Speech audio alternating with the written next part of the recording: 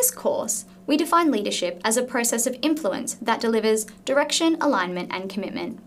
We asked leaders in development to share their thoughts on this. And the other thing that I liked about him was that he was able to make everyone in the organization buy into the vision of the organization. So even if the organization had departments, when it came to fundraising, he didn't have to ask others from other departments to assist others. We just did it because we bought into that vision and we all knew what our end goal was. So it wasn't about, oh, this is not my department, so I don't have to put an input. But he didn't have to ask. We just gave our input because he motivated us in that way. I work under a very good leader who was able to actually motivate all staff members to be able to make impact. It was a newly developed unit, a call center. And as a call center, you know, there are a lot of processes that has to go with meeting the key performance indicators. In terms of staff, we have to work different schedules. But here was the case, performance was not only measured on individual basis, but as a team. So teamwork was very paramount. This kind of leader was able to help us to be able to get the required skills for us to buy into the vision that he has for the department. And as a result, all staff members were willing to sacrifice, to go the extra mile for the realization of the unit's performance as required by the organization. That is the kind of leadership experience I have seen. And since then, it has been a kind of a benchmark for me to aspire to that kind of leadership. I have seen firsthand a very complicated group of people who represent their respective institutions. I shouldn't have said complicated, I should have said complex, a complex web of UN organizations, all of which are devoted to development and are organized in what is called the UN Development Group. It's a little bit like the World Bank Group, or, you know, it's a relatively loose but yet well legislated set series of agencies, UNICEF and UN Women and the World Food Program and the UNFPA and UNIDO and FAO and the World Health Organization and so forth, who are chaired by the administrator of UNDP, Ms. Helen Clark. Now, this is a typical situation of leadership that indeed required direction, because it's not obvious that we all do development or we all support our member states and mobilize resources and define our policies and strategies in the same direction. So direction was needed. Certainly alignment was needed. If something has been said about the UN is that it is not very coherent and it is rather fragmented, and therefore alignment was necessary. And perhaps commitment is the part where that needs a nuance, because every single agency and principle of agency is obviously committed to their cause. The commitment had, however, to be sharpened to the joint work, to the working together, to the delivering as one, to the one UN concept. And that is where, answering your question, I do agree with the statement that leadership is a process of influence that delivers direction, alignment, and commitment. I think leadership as a process of influence really resonates with me because I'm not in a formal leadership position per se in my current role. As an education officer at UNICEF, you know, we have the chiefs above us, and then there's the deputy representatives and the representatives. So for my own style of leadership, that really resonates with me, the process of influencing people to where you want to go. For example, I'm currently managing a program for our social and emotional learning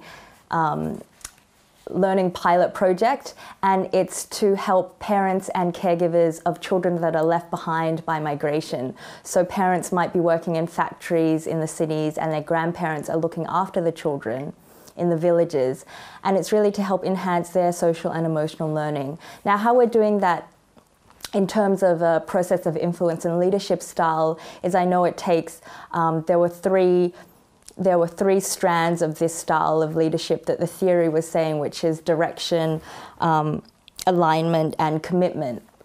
And in terms of commitment, well, it's a huge issue in China that children are being affected by this migration, and there are social issues. And so we're all committed. I think everyone on the team is very committed, and you'll see that a lot in development work with the mission-driven work, that everyone is committed to helping and working on this program. And with alignment, because there are a lot of different actors involved, we have not only our government partners, the Ministry of Education, we have technical partners from America and also in universities here, and someone focusing on the online aspects of it, because it's a new area with media and with innovation.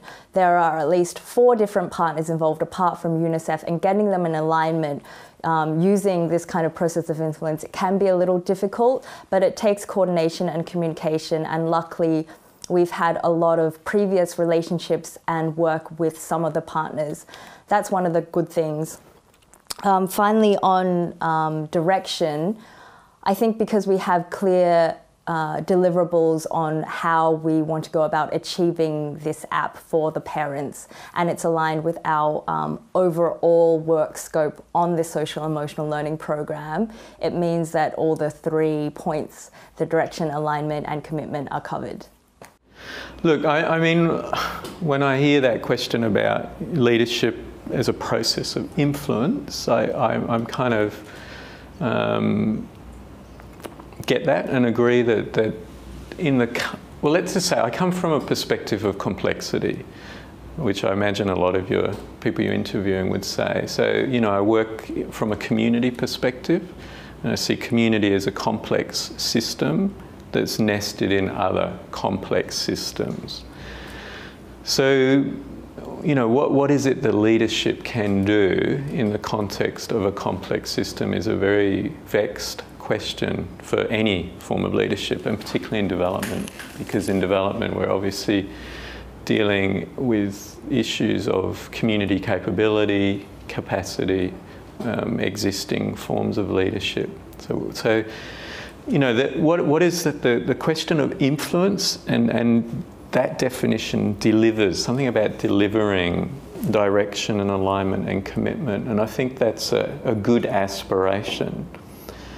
But from a complexity perspective, I think the only, my view is that leadership is about hosting conversations or creating structures that enable the possibility of alignment, direction, commitment. But I'm absolutely clear that the leaders can't deliver those things. Leaders can only create the conditions or structures that enable the possibility of a community or a group of people finding their way in alignment, finding some form of a commitment and accountability to one another to do something. So the DAC model, as I see it, is really good because it allows us to see leadership as an activity or action, as you would like to call it. So let me give you an example. Back in 2010, in Pakistan, there was a huge flood, and we were doing this, starting this new untried project called Cash for Work. The idea was to engage rural farmers into temporary livelihood up until their, conventional livelihoods are revived. It was a complex project because we had not tried it before, and the vision of the project was that people will have dignified livelihood for some time. Soon enough, we at the management realized that because of the complexities and so many activities that leads to that vision, I mean, we had to register the people, we had to make them understand what's going on. There was financial reporting, there was technical reporting, and they were working on their village schemes and so on and so forth. So what we did was, to make sure that our team was always connected to the vision, we took some steps. We made all of the reporting of the project around that vision. So instead of saying how many people are registered for the project, we would just say how many people are one step closer to a decent living. Or when we wanted to say how many people have received cash through that project, we would say how many people are, getting a dignified livelihood. So in this way, we were always making sure that everybody is connected to the bigger vision instead of, kind of getting lost in the trivial details. Very important. When you have a vision, it really serves as a binding force, as I like to call it, and it really allows us to, get aligned with the project vision, and, it also helps with cohesion. So yeah, vision is really important.